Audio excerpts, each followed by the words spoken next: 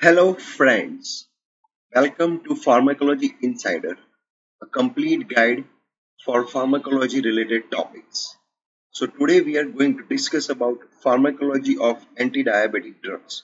So let's get started to the topic. Now to understand the pharmacology of the anti-diabetic drug, first of all you need to understand about the pathogenesis of the type 1 and type 2 diabetes condition. Now, the type 2 diabetes mellitus, the major cause of this condition, it is linked with the viral infection and the autoimmune disease. The antibodies which are generated during the autoimmune disease is the major culprit in the pathogenesis of the type 1 diabetes, as well as several viral infection. They are also linked with the cause of the type 1 diabetes mellitus. Now, there is a several genetic disposition links. They are also associated with this viral infection and autoimmune disease, but yet their interconnection need to be solved.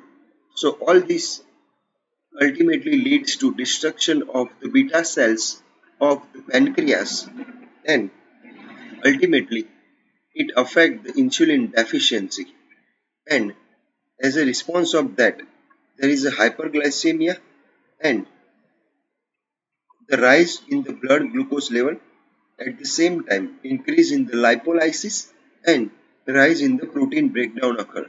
So this is the overall pathogenesis of type 1 diabetes mellitus. Then in pathogenesis of the type 2 diabetes mellitus, high intake of the food and little physical activity is the major culprit, which is directly linked with the obesity.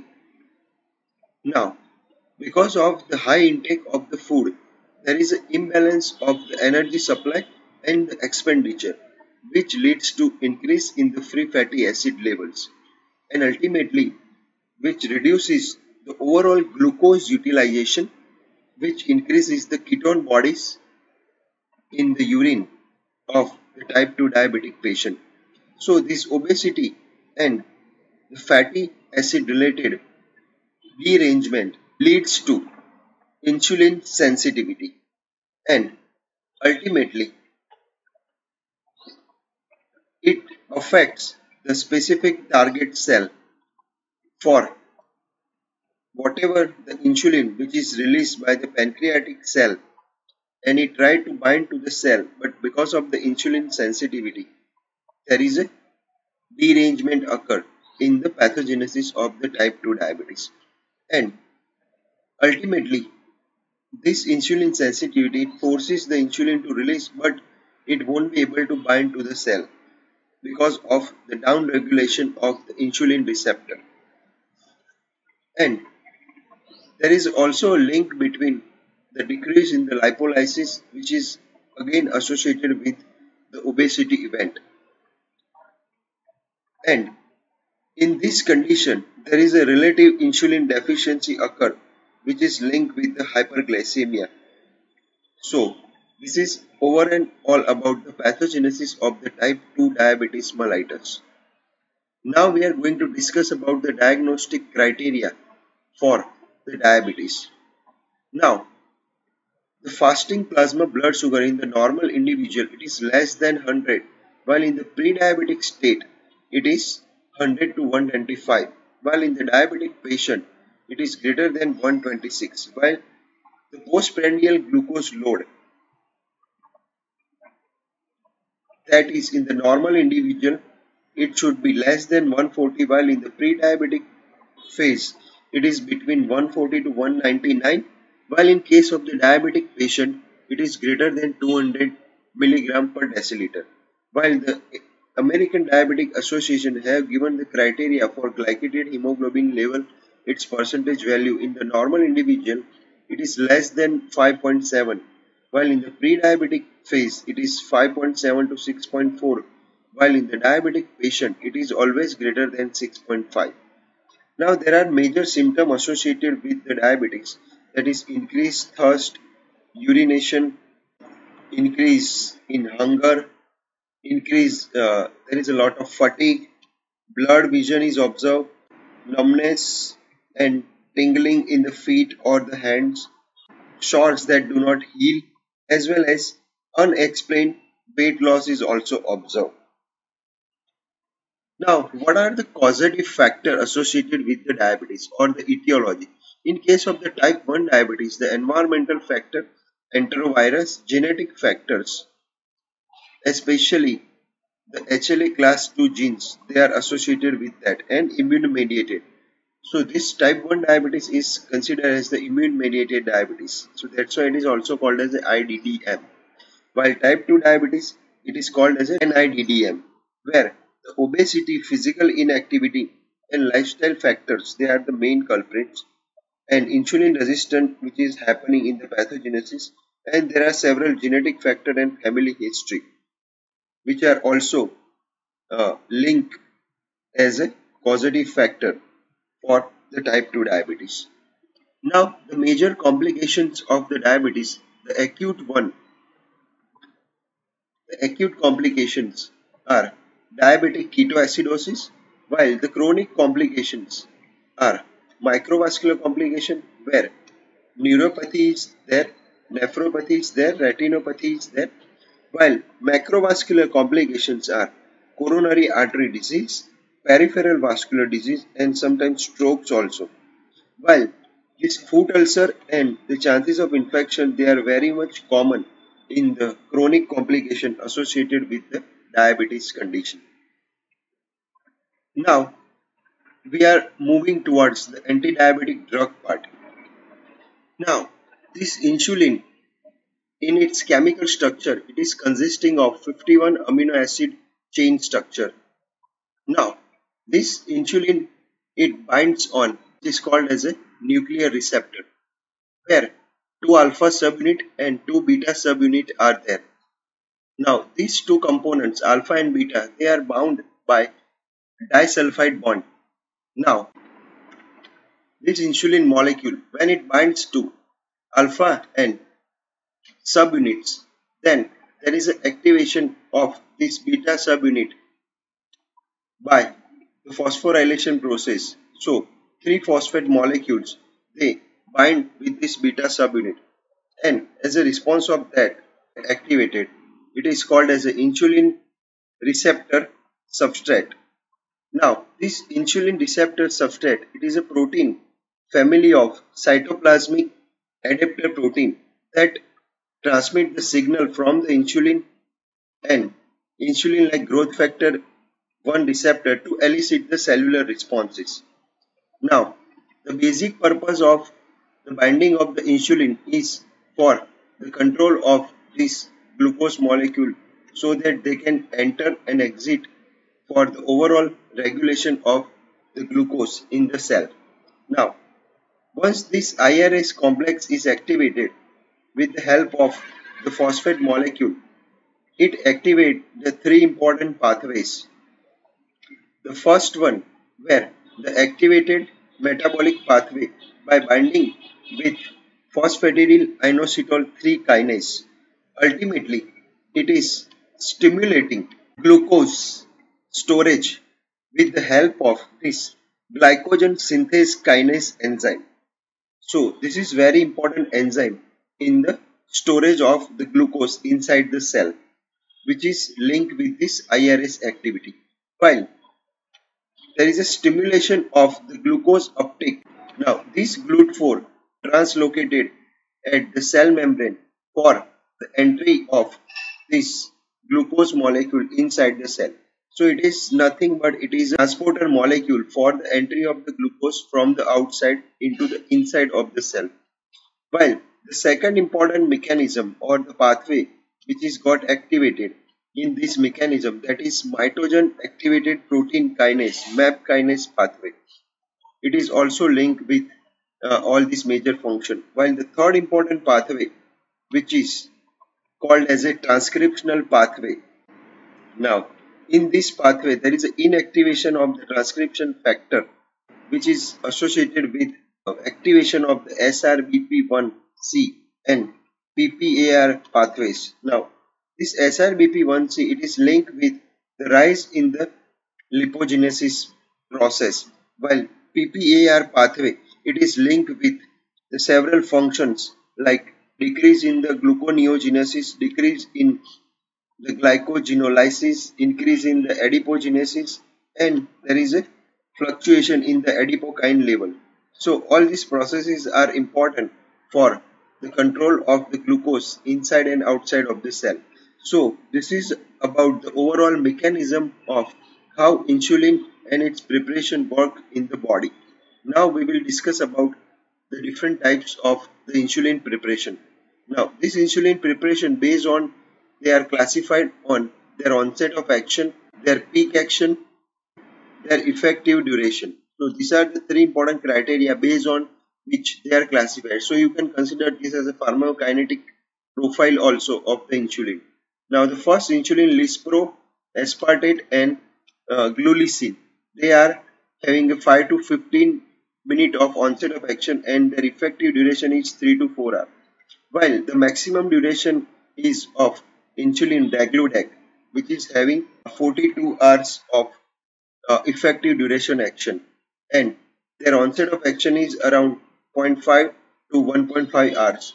While the second in preparation of the insulin, which is having a higher duration of action, that is around 24 hours, that is insulin glargine, and it is also onset of action same as that of degludec, that is zero point 0.5 to 1 hour. Their peak of action is flat. While the next one is insulin determine, which is having effective duration of 17 hours. While the other one are they are human regular insulin and human NPH. These are most commonly utilized insulin preparation in the market, which is having a effective duration 6 to 8 hours and 10 to 20 hours respectively. Then in the market there are different types of insulin delivery systems. They are also available like insulin syringes, insulin needles, insulin pens are also there, insulin pumps are there, inhaled insulin is also there in the market. And we have discussed the insulin and its mechanism also and how it works in the body once it is entered. Now, whenever this insulin enters in your body, there are different types of reaction occur. So you can consider these as a side effects also of the insulin. So here the first one is hypoglycemia. Now hypoglycemia occur in the diabetic patient because of the injection of the large dose of the insulin. The responses or the symptom associated with are sweating, anxiety, palpitation, tremor, and due to deprivation of the blood glucose, there is a dizziness, headache also. There are a lot of behavioral changes, visual disturbance is very common, hunger, fatigue, there is a lot of weakness, muscular incoordination is also there. So for the treatment, you must give the oral glucose or the IV in the severe cases. While glucagon is also preferred 0.5 to 1 milligram IV. While there are several other side effect or local reactions as occurs in the form of the allergy and the edema, which is linked with the reaction of the insulin. Major clinical use of the insulin are diabetes as well as in diabetic ketoacidosis and hyperosmolar coma. So these are the major clinical conditions or the uses for the insulin preparation. Now we are focusing on the different types of anti-diabetic drugs, oral hypoglycemic agents, where the first major class of the drug that we are going to discuss, that is insulin and secretion enhancer. So in that, the first major drug, which is called as a sulfonylurea, where first generation drugs are Tolbutamide, while the second generation drugs, they are glibenclamide, glipizide, glycazide and glimepiride. Then the next major class in this category, that is meglitinide analog, where Rapaglinide and Netaglipizide are the drugs. While the third major class, that is glucagon-like peptide and their receptor agonist, where examples are Exetinide and liraglutides. While the four major class of the drug, that is DPP4 inhibitors, where Sitagliptin, Vildagliptin and Hexagliptins are there. Then the next important class of the drug, that is which overcome the insulin resistance, they are called as a biguanide derivatives or AMPK activator, where metformin is the major class of the drug. Thiazolidine is the another class to overcome the insulin resistance, where Pioglitazone is the major drug. While there are some miscellaneous class of the drugs, they are called as a alpha glucosidase inhibitor, where acarbose, maglitol, and voglibose they are the example. While amylin analogs are also there, SGLT2 inhibitors they are dapagliflozin. So these drugs they are also nowadays utilized as a newer class of the drug. So this is the overall classification of the oral hypoglycemic drugs.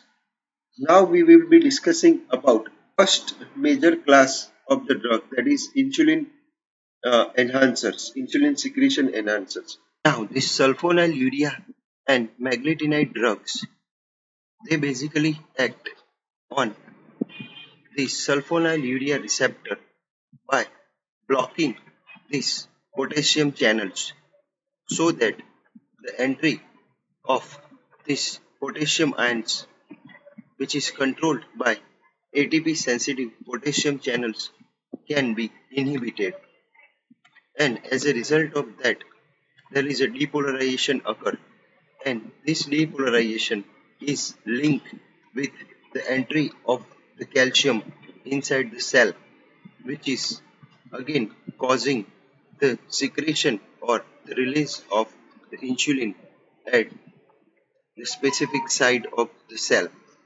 and thereby producing the insulin enhancing activity. There is another class of the drug where exetinide and liraglutides are there.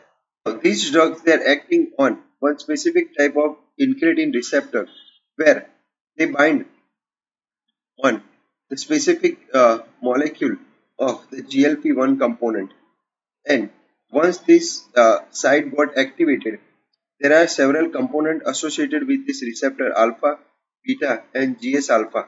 Now this GS alpha, it is got energy from the GTP and it converts into GDP. And after the activation of this, inhibit the association of the adenyl cyclase, which is getting energy from the ATP and it is converted into cyclic AMP component, and which is also linked with the release of this insulin around the cell. So this is about the overall effect of the exetinide and liraglutide. Then we have sitagliptin and vildagliptin.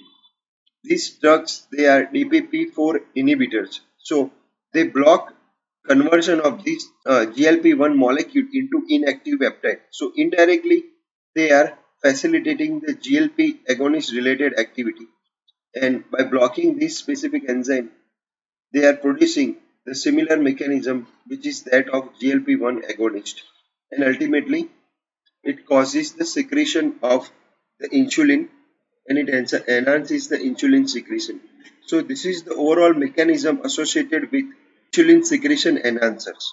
Now we will be discussing their adverse effects. So sulfonylurea, they are linked with the hyperglycemia, nausea, vomiting, there is a flatulence, diarrhea or constipation sometimes.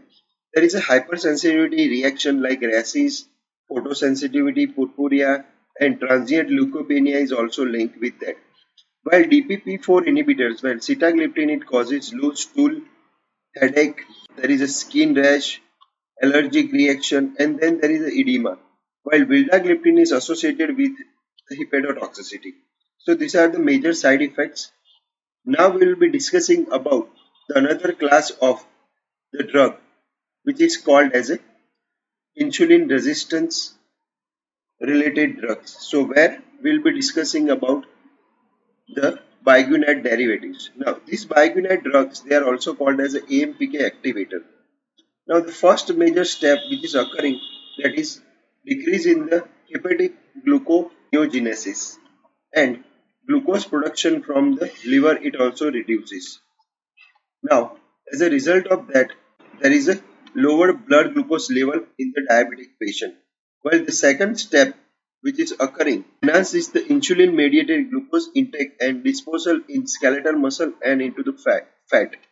So as a result of that, whatever the glycogen storage is there in the skeletal muscle, that is been affected, and Here there is a decrease in the lipogenesis and increase in the free fatty acid oxidation. Now, as a response of that, there is a lowering in the blood glucose level in the diabetic patient. While the third important step in the mechanism which is occurring where mitochondrial respiration complex is got inhibited with the help of the indirectly activation of this AMPK activator components, which is linked with the lowering in the intracellular ATP. So ultimately, the energy source is reduced, and as a result of that, which promote the peripheral utilization of this glucose by the anaerobic glycolysis. So this is about the three important mechanism steps which is associated with the metformin. Now the side effects of this drug, that is abdominal pain, anorexia, bloating, metallic taste, mild diarrhea, tiredness, vitamin B deficiency, which is observed in the high dose, while the major clinical uses are in type 2 diabetes, as well as this drug they also prevent the micro and the macrovascular complications of the diabetes. Now we'll be discussing about the mechanism of the pioglitazone. Now this pioglitazone, it is a nuclear peroxisome proliferator activated receptor gamma agonist class of the drug. These drugs they act on the nuclear receptor PPAR gamma receptor, and ultimately they increase the transcription of the insulin responsive genes, and there is an insulin resistance reversal were observed with the increase in this GLUT4 expression and their translocation. As a result of that, there is a hepatic gluconeogenesis is reduced inside the liver cells. Now, this increase in the transcription of the insulin responsive gene, the activation, it is controlling the regulation of the fatty acid metabolism and the lipogenesis in the adipose tissue, which is also linked with the insulin sensitizing action inside the body, and it is also associated with the decrease in the serum triglyceride level and rise in the HDL level in the body. So, which is a direct action of this pioglitazone. Major side effect associated with this drug pioglitazone, that is edema, there is a weight gain, headache, myalgia, mild anemia, and the liver function test need to be watched on. Their clinical use is mainly in the type 2 diabetic condition. So this is the overall mechanism of the pioglitazone drug. Okay, so here we have discussed about the major class of the drugs as a oral hypoglycemic agents and their mechanism of action. Before that, we have discussed about the pathogenesis of type 1 and type 2 diabetes, and along with that, we have discussed how the insulin acts on the body. Okay, so based on that, there are several quiz are associated, like what is the structure of the insulin. Here, the answer is B, that is 2-chain polypeptide with 51 amino acid. Then second question, the regulation of the insulin occur by which process? So here the regulation of the insulin, it occurs by all the processes. Chemical, hormonal and neural processes are involved. So D is the right option. Then third question, where insulin receptor substrate activate which of the following pathways? So here all of the following pathways they got activated. So that is the correct answer. The next question, that is mechanism of action of glimepiride is. Can you guess the answer? You can write down your correct answer in the comment section also. So here it is provoking the release of the insulin from the pancreas. While Rapaglinide is of which class of the drug? That is the next question. So it is a maglitinide. While the next question, DPP4 inhibitor Sitagliptin. That is the correct answer. So with this, we have completed pharmacology of anti-diabetic drug. So if you have any query, you can always subscribe, like, share this channel Pharmacology Insider to get the latest update on pharmacology related topics. Thank you, one and all.